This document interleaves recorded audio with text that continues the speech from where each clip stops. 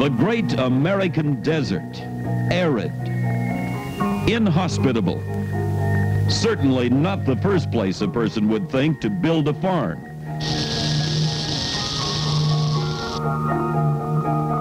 Unless he had a dream in mind and the heart of a pioneer. My father first came out here before Arizona was even a state. There was nothing here but cactus. But then they put the dam up and we dug the irrigation, my father and I. I guess you could say we made the desert bloom. It wasn't easy, especially for my father, and it isn't easy now. Every morning we're up, my boys and I, planning the day out, depending on what has to be done. Good morning. We better cut this field just like we did that south. But one thing I do know, leave the border out. Farming has changed a lot since I was my son's age, and we've changed with it. You've got to keep up with the latest technology. Yeah, we water it once right after we get down here and then let the sheep in. They'll take care of it all, though, in good shape. Innovation is a key word in this business. Half the tools and equipment I use today didn't even exist 5 years ago. My father wouldn't recognize the farm today. I probably wouldn't recognize my son's farm in the future. But I guess if we were afraid of change, we'd never have come out here in the first place. The pioneering spirit of individual farm families rises with the sun each and every morning throughout these United States. In the cold of northern winters, in the summer heat of the Midwest, in the South and in the far West, the American farmer begins his day facing hard work and uncertainties. Uncertainties of weather, of markets, of land. Let us celebrate that spirit, for that spirit has made a miracle.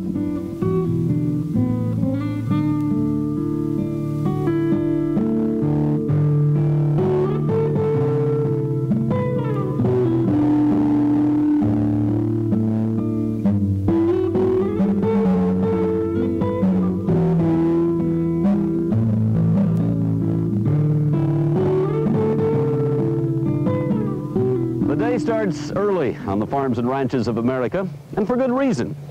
There's a lot to do on a busy farm or ranch today. America's food producers produce food better than any other farmer anywhere else in the world, and he works at it long and hard. And a lot of people say, how can the American farmer produce as much as he does? And we get delegations from the Soviet Union and from the Eastern European bloc and from developing countries. And they come over here and they take a look at our technology. They look at our equipment, at our breeding stock, at our chemicals, our tools of technology. Take it all back to their homeland with them, but they miss the one most important ingredient. And that is the freedom of initiative that we have in America. That's the freedom that we have to produce and to innovate and to come up with new ideas and to try them.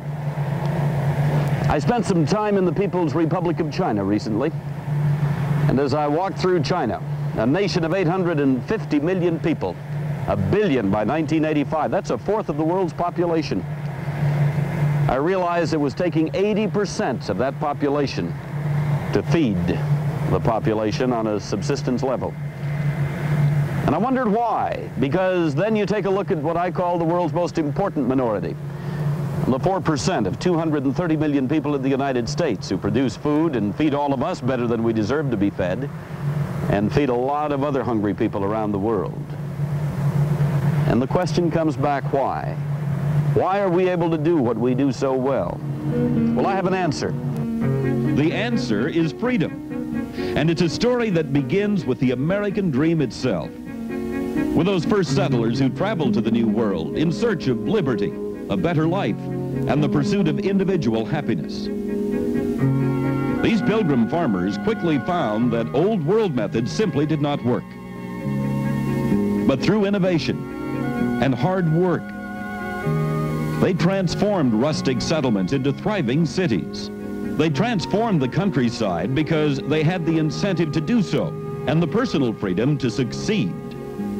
In the New World, a man's land was his own, and the fruits of that land were his to dispose.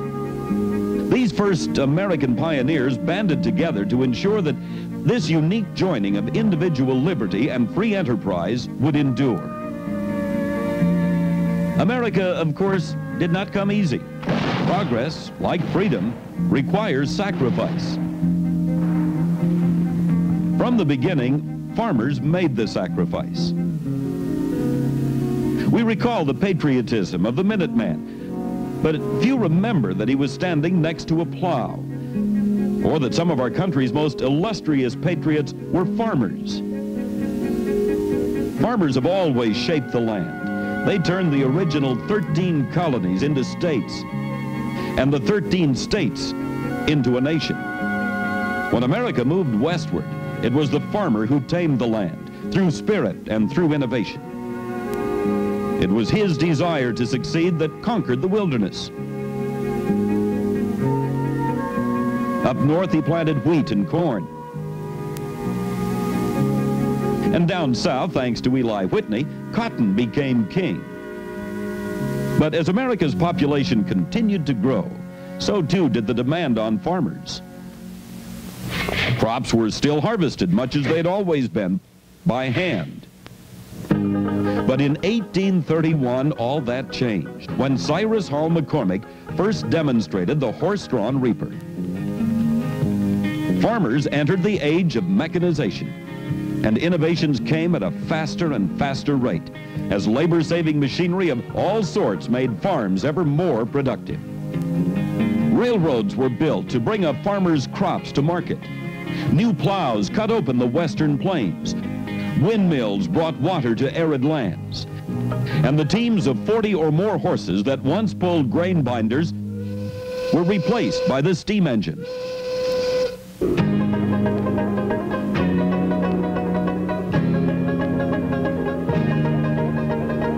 And still the innovations continued, with hybrid crops to improve yield, with better methods of cultivation. And steam engines gave way to the single most versatile tool a farmer owns, the gasoline-powered tractor. With the tractor came a whole new generation of tools and an industry to sell and service them. American farmers were on their way to the 20th century.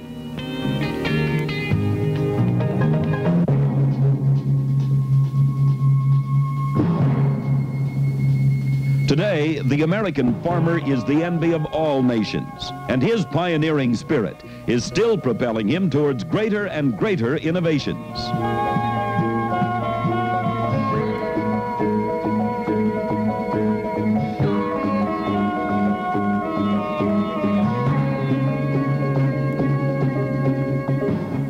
And what about the future as far as how we farm? Well, on land-grant college campuses across the nation, and research farms and commercial research work, we're finding new ways to farm that even in our wildest dreams we probably can't imagine right now. 10 years from now, we could be producing food totally different. Let's take a look at some ideas that may change the way you produce food. Marketing channels is an opportunity for us to make significant gains in agricultural marketing. This is a classroom at Arizona State University. And here farmers of the future are studying the business of agriculture. As the marketing and distribution of food products becomes increasingly complex, we will see the emergence of a new breed of farmer businessman, as well-versed in marketing, financial analysis, and advertising as he is in the management of livestock and crops. Here is Dr. Richard Chalquist, Dean of the College of Agriculture, Arizona State University. One of the factors of management, and one of the factors that we're trying to include in our classroom here, is trying to make people like Drucker and Gellerman as common to the agricultural graduate as they are to other people in the industry. We have passed the era where you can do the things with your own two hands. We're now in the era where you must be able to accomplish things through the hands of others. Farmer of the future must have a broader education than he had in the past. He's going to have a global outlook on things. He's going to have to be worried about things like the cotton crop in Egypt, the soybean crop in Brazil, and the demand for beef in Japan. Those factors are going to very much be involved in the future of agriculture. He's going to have an education to match those kind of needs. Students who have backgrounds that can include management skills, computer skills, along with the knowledge of agriculture, are going to be very much in demand. Another interesting thing about the farmer of the future is that a good many of them will never have lived on a farm until they begin to run one, as faculty chairman Phil Stiles points out. Most of our students really are from the city. I'd say well over 50% are from an urban area. They have little or no farm background. They have this intense interest in working with agriculture in the field, working with animals, with commodities, but working with it as a business manager. I see the future of agriculture becoming bigger farms, but particularly more capital intensive. This means that farms are going to look at their business as a management investment enterprise. They're going to look at how much money is invested in this business and expect a return on the money in addition to better yields on their crops and their animals. The farmer of the future obviously has to be a business person. He or she must be able to manage money, be able to manage people, and be able to put all these tools together in a very efficient manner. Sunshine, energy from the sun. It is the fuel of life itself, but only plants are able to feed directly from the sun. All the animals of Earth, including man, must therefore have access to plants somewhere in their food chain if they are to survive. So the question of how to increase plant or crop yields is central to the work of many agricultural research scientists. Dr. Jack Mooney, plant physiologist, is one of them. Mankind, since the beginning of time, has been attempting to increase the productivity of his plants that he uses for growing food and fiber. And in early years, of course, this was done by increasing the fertility of the land, or plowing, or keeping weeds out of the fields. But in more recent times, increases in productivity have become more difficult, and we have been on what scientists call a yield plateau for some 10 years now. This is because in order to get increases, we've exhausted all of the more obvious things to do, and in order to get the yield increase, we have to go to a better understanding of the plant and the way it goes about producing the crop in order to achieve increases in yield. In laboratories across the country, scientists are working to overcome the yield plateau, directing their investigations to the innermost workings of plants to see what makes them tick. As a result, some dramatic breakthroughs in crop productivity lie on the immediate horizon. For example, the studies of Jack Mooney and his associates at the Western Cotton Research Laboratory have demonstrated that increasing the photosynthetic capabilities of the cotton plant a mere 15% can generate an increased cotton yield of over 50%. Okay, Jim and Jan, let's pour this sugar water. Like farmers, the work of an agricultural scientist doesn't necessarily end when the sun goes down. This may look like a scene from some sort of monster movie. However, in this case, the monster being pursued is a very real one, the bollworm, an insect responsible for the devastation of crops throughout the Sun Belt. These researchers are working on new techniques for controlling the bollworm and other insect pests without the use of insecticide, as entomologist Pete Lindgren explains. We as entomologists study insect behavior. We study behavior because we want to try and determine what the insect does, when it mates, when it feeds, when it lays eggs, how far it moves. And the more we know about this behavior, the better we can use our technology to try to control the insect. This is a mating table that we're looking at. On this table we have virgin females who have one set of wings clipped. Therefore they can't fly away from the table. At a certain time of night they secrete a pheromone that attracts the males in to mate with them. Pheromones are chemicals that are secreted by either the male or the female, depending on the species, that attract the opposite mate. The use of synthetically produced and biodegradable pheromones to trap insect pests may still be down the road a few years, but there's no question that any permanent solution to the insect problem will come only through a thorough understanding of insect behavior. The innovative spirit of the pioneers is as evident in agricultural researchers as it is in farmers themselves, and it leads to the continual development of new technologies. I guess you call us a modern-day cowboy, riding around on our tricycles and shooting the plants with our infrared thermometer, our gun, if you will. The particular infrared thermometer that we're using, the thing that we call the gun, is a prototype. Infrared thermometry has been around for many, many years, but this happens to be the first model of infrared thermometer, which is easy to use and easy to read and very adaptable for field use. Farmers telling whether or not their crops are healthy by taking their temperatures? Sounds a bit strange, doesn't it? So we asked Bob Reginato, a scientist with the U.S. Department of Agriculture, to explain how it works. Normally, the way we would use this gun would be to go out shortly after noon every day and measure the crop temperature and also measure the air temperature, because what we're really interested in is the difference between the crop and the air. If the crop temperature is lower than the air temperature, the crop is healthy. If it goes above the air temperature, then those are signs that the crop is beginning to be stressed. So, you know, as a plant is actively growing, it's using water and its leaves act as an evaporative cooler. But as moisture becomes limiting in the ground, the plants do not evaporate as much water, the leaves are not as cool, and therefore its temperature rises, indicating that it's under stress. We can use that stress then to determine when to irrigate the particular crop we're interested in. But one of the major benefits for a farmer with irrigated crops is that he will be able to determine precisely when he should irrigate his crops. If he irrigates more efficiently, there's a possibility that he will increase his yield. That is, he will get more pounds of crop per unit of water use. Innovation in agriculture isn't just happening in the classroom or the laboratory or at the research farm.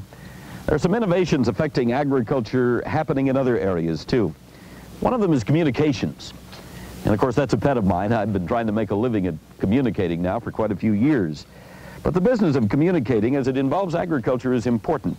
And really, I think in agricultural communications we're involved in two different areas. First of all, if you're going to be a good communicator, you have to be a good listener. And I think it's important that we in agriculture listen to what organized labor leaders have to say and what consumer leaders have to say. There's some messages there for us. And once we've been able to listen, then we can put together an effective, positive response. Because we really can't get along without each other. As a matter of fact, farmers in this country need the people who live in Chicago and Los Angeles and Philadelphia and New York. They need them for a couple of reasons. First of all, to consume the products of the farm. If you don't have somebody to buy what you're producing, pretty soon you don't have a market and you don't have a price. Secondly, you need a lot of those people in the cities of America to produce the tools that we need to produce food efficiently. And of course, on the other hand, people in the towns and cities of America simply couldn't get along without farmers. As I've said many times, if you eat, you're involved in agriculture. That doesn't leave many of us out. And so we need the farm people of America to produce the food that we enjoy. And we need to understand. Instead of the walls, we need to build bridges of understanding. And I am seeing new ways that farm people are finding to communicate with their urban neighbors. Let me list a couple of examples, and you may want to use them. Some young farmers in a Midwestern county decided that a lot of people were misled when they looked at the bottom line of the supermarket bill and said, that's our food bill. And so they stationed themselves at checkout counters in some of the supermarkets in their county, and as people came through the checkout counter, they asked if they might conduct a little test. That was simply separating the edible items from the non-edible items, and they came up with some amazing results to prove that the bottom line isn't necessarily the food bill. Matter of fact, they found one lady's shopping cart that had 64% of the items non-edible. And yet, she readily admitted that when she got home and saw the bottom line, that would, in her mind, be her grocery bill. And then a group of wheat growers out in a western wheat-producing state one year decided they were going to prove to the people who buy bread how much the wheat costs in that loaf of bread. And so they ran a campaign with the Junior Chamber of Commerce, and they said, starting next Monday, bring your empty bread wrappers into the Chamber of Commerce office, and we'll refund the value of the wheat in that loaf of bread. And people were saving wrappers and pulling them out of waste baskets, and when Monday morning rolled around, they were there, and they walked in and said, here are the wrappers, now give us our money. They got 4 cents. 4 cents, the value of the wheat in that loaf of bread. These are just 2 examples of how America's food producers are doing a better job of communicating in a way that doesn't offend anyone. It's positive communications, and I'm running across more and more positive communicating ideas where farm people are building bridges to the city people.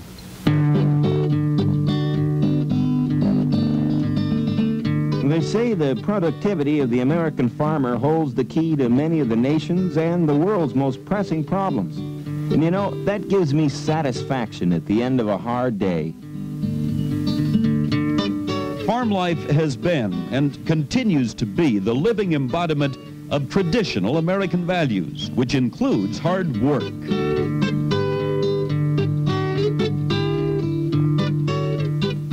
But at the end of the day, if you're like me, you sort of reflect back on what you've done during that busy day, and maybe sometimes you say, is it all worth it? Is what I'm doing really of any value to anybody? Well, I'd like to try to answer that question for you, because sometimes when you just look to the line fence, you don't get the total perspective. And having had the opportunity to travel in a lot of countries and visit with a lot of farm people, let me assure you that it is worth it. If you believe in peace in the world, then you've got to know that hungry people will fight to get food. So if you can help feed them, you're helping that. And from the standpoint of a future for the sale of American farm products, I think it's tremendous. The country of China, for example, growing by leaps and bounds. And in China, you don't see a farmyard in a commune that's filled with equipment. You quickly realize that in China, a 10-row cultivator is 10 ladies with long-handled hoes. And so as their population grows, and as the government there realizes that they must never let starvation become a way of life in China again, then they look to people who can produce the food to keep starvation away. That's the American farmer. And that's why the market will be there. It'll continue to grow, because nowhere on this planet do you find the land and the climate, the capital, the management, the dedication, and the innovation that you find stretching from the Appalachians to the Rockies and north into the Canadian provinces. And that's why it's worth it.